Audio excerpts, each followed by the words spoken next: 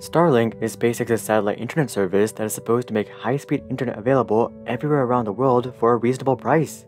Aside from bringing internet service to even the most remote areas, the main purpose of Starlink is of course to help fund Mars.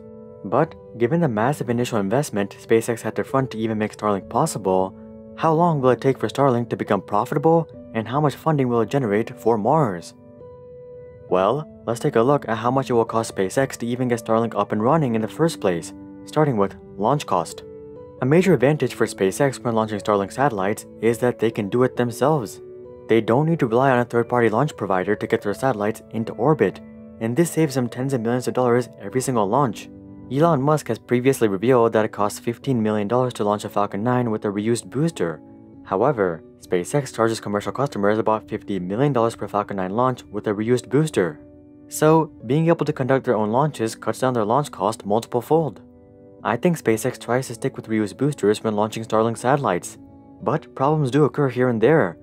For instance, just a couple of weeks ago, a Falcon 9 booster fell into the ocean when trying to land on the drone ship. So, when we calculate the launch cost of these Falcon 9s, we do have to account for errors and unexpected issues that happen from time to time. To account for this, we'll say that 1 in 5 Starlink launches cost as much as launching a brand new Falcon 9, which comes in at $50 million. This should account for the cost of scrubs and the cost of unexpected repairs and any other miscellaneous expenses that come up as well. If we average that in, we get an approximate launch cost of $22 million per Starlink mission. Moving on, let's take a look at how much the Starlink satellites themselves cost.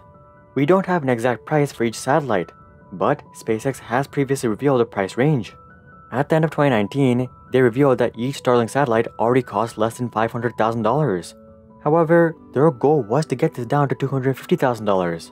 Hopefully, they do achieve this goal, but to be conservative, we'll say that the average Starlink satellite ends up costing a little more at $300,000. That should account for the dead Starlink satellites that SpaceX has here and there. With each Starlink mission, SpaceX launches roughly 60 Starlink satellites into space, meaning that each payload costs approximately $18 million. If we add this to the cost of launching the Falcon 9 itself, we get a price of $40 million per Starlink mission. However, simply manufacturing the satellites and launching them are not the only costs involved in setting up Starlink. We also have to account for the cost of actually developing and upgrading Falcon 9 as well as the satellites themselves. There's also the cost of getting licenses to launch the satellites and monitoring the satellites after they're in orbit.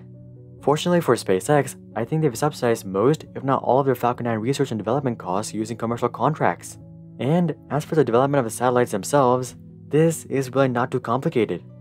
It's not like they're trying to land boosters or belly-flop starships when they're designing the satellites. As a result, these additional expenses shouldn't add too much to the cost of the mission.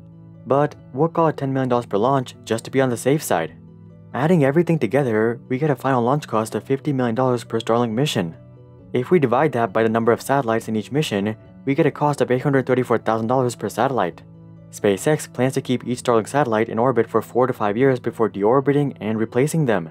Since we've already been conservative everywhere else, we'll say that SpaceX keeps these satellites in orbit for 5 years. That means that each satellite costs $167,000 per year, or a little less than $14,000 per month. At this point, if we figure out how many customers each satellite can support, we can figure out how much it costs SpaceX to provide service to each customer and how much it will subsequently profit. Unfortunately, SpaceX has not revealed how many users each satellite can support, but we can estimate this based on how many satellites they plan to launch and how many customers they plan to support in total. In August of 2020, SpaceX requested permission to support 5 million customers using Starlink. At the time, they had permission to launch 12,000 Starlink satellites, meaning that they were planning for each satellite to support about 416 customers. Dividing the monthly cost of running each satellite by the number of customers it can support, we get $33 per month. Adding in another $2 to account for customer support and cancellations, we get about $35 per month per customer. Currently, SpaceX is charging $100 per month per customer. However, I think this is mainly because they haven't been able to take advantage of economies of scale just yet. Right now, they only have 10,000 users total, so their operation is no doubt in the red by quite an amount. As they grow to millions of customers though, I suspect they'll lower the price to $80 a month, and they'll likely add a $60 a month option that comes with lower speeds. Considering that Starlink will mostly be used by people living in rural areas, I think it's likely that most of them will be more than happy with the $60 offering. Nearly everyone with tech jobs that require high-speed internet connections live in or around major cities, and a lot of these tech hubs already have fiber internet availability. So I'm not sure how many of these people will consider Starlink. But to give SpaceX a benefit of the doubt, we'll say that there's an even split between people buying a $60 subscription and an $80 subscription. This means that SpaceX's average long-term revenue per customer is $70 a month. Subtracting the $35 that it costs SpaceX to actually provide the service, SpaceX is left with a profit of $35 per customer per month when launching with Falcon 9s. SpaceX is eventually planning to transition over to launching with Starships, which will not only significantly reduce launch cost, but also significantly increase payload capacity. SpaceX is making rapid progress in terms of Starship development, but even at this pace, it's likely going to take till at least the beginning of 2022 to start doing consistent launches with Starship. More realistically, we're probably looking at 2023 or 2024. So, for the first phase of Starlink deployment, we'll say that SpaceX primarily uses Falcon 9s. SpaceX aims to launch a total of 4,425 Starlink satellites by 2024. Right now, they already have over 1,000 satellites in orbit, and even completing just 2 Starlink missions per month like they have been doing would be enough to reach this goal. If each satellite is able to support 416 customers like we previously discussed, SpaceX could support about 1.84 million customers by the end of 2023. At $70 a customer, SpaceX would pull in $128.8 million per month in revenue and $64.4 million per month in profit. On an annual basis, that translates to $1.55 billion in revenue and $773 million in profit. Subtracting 20% for taxes, we get a net annual profit of $618.4 million. If SpaceX does decide to IPO the Starlink portion of their business, we'd likely see a super high PE ratio of 30, 40, 50, or even 100. But if we're talking about a fair grounded value, I think 15 is a good PE ratio. Keep in mind that though Starlink is helping fund Starship, Starlink itself is really just an internet service provider at the end of the day. So, at a PE ratio of 15, Starlink would boast a market cap of $9.276 billion, or about $10 billion by 2024. But what about after SpaceX starts launching using Starship? Well, everything we discussed so far would remain the same except for the launch cost of each rocket and the velocity at which SpaceX is able to deploy satellites. Elon Musk's long-term goal for Starship is a launch cost of just $2 million. Let's not forget that Starship will also have over 4 times the payload capacity of Falcon 9. Clearly, this is definitely a super ambitious goal, and I truly hope that they're able to achieve this. But for this video, we'll use a price of $5 million a launch as that seems more realistic. I hope Elon proves me wrong though. Anyways, this would subsequently knock off $17 million from the launch cost of each Starlink mission, bringing it down to $33 million. Meanwhile, the cost of the payload will increase more than threefold, as Starship will be able to carry 250 satellites, if not more. At $300,000 a satellite, each payload will boast a value of $75 million. That's $57 million more than the Falcon 9 payload, increasing the total mission cost to $90 million. At this point though, we can divide by a much larger denominator, which will significantly bring down the cost of each satellite. Dividing $90 million by 250 satellites, we get $360,000 per satellite. Spreading that over 5 years, we get an annual cost of $72,000 and a monthly cost of just $6,000.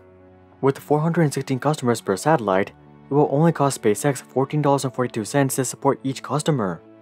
Accounting for any miscellaneous costs, we'll call it $15 per customer per month. As for how many customers SpaceX can support, each launch of 250 satellites will add 104,000 in terms of customer capacity. If SpaceX sticks to about 2 launches per month, they would be able to add about 2.5 million more customers every year. Given that their satellites have a lifespan of 4 to 5 years, SpaceX could grow to about 10 to 12 million customers pretty naturally. If they really focus on growing a satellite internet business, I'm sure they could grow to tens of millions of total customers. But we have to keep in mind that SpaceX is using Starlink as a method to fund Mars while helping people with poor internet. They're not trying to compete against AT&T or Spectrum. So, we're going to say that SpaceX simply maintains their customer base once they reach 10 million customers, which should be possible by the end of this decade. In the latter half of this decade though, it's likely that Amazon and Blue Origin's satellite internet offering will also be up and running. Thus, SpaceX will have some competition. This combined with even cheaper launch costs will likely lead to SpaceX lowering prices for their services. Maybe, instead of charging $60 and $80 a month, SpaceX will charge $40 and $60 a month. In such a scenario, the average customer would pay about $50 per month. With 10 million customers, that comes out to $500 million per month and $6 billion per year in revenue. Subtracting SpaceX's cost, we get $350 million per month and $4.2 billion per year. Subtracting another 20% for taxes, we get a net profit of $3.36 billion per year. Again, applying a PE ratio of 15, you get a market cap of $50 billion. In the long run, SpaceX might push it to 15 or 20 million customers, but I don't think they'll go much further than that. So, at the end of the day, Starlink is capable of net profiting up to $7 billion per year, being worth up to $100 billion. Do you guys think that's reasonable? Comment that down below. Also, drop a like if you guys are excited for the future of Starlink. And of course, consider joining our Discord community to suggest future video ideas, and consider subscribing to see more questions logically answered. But until then, I'm Hari, and I'll see you guys on the next one.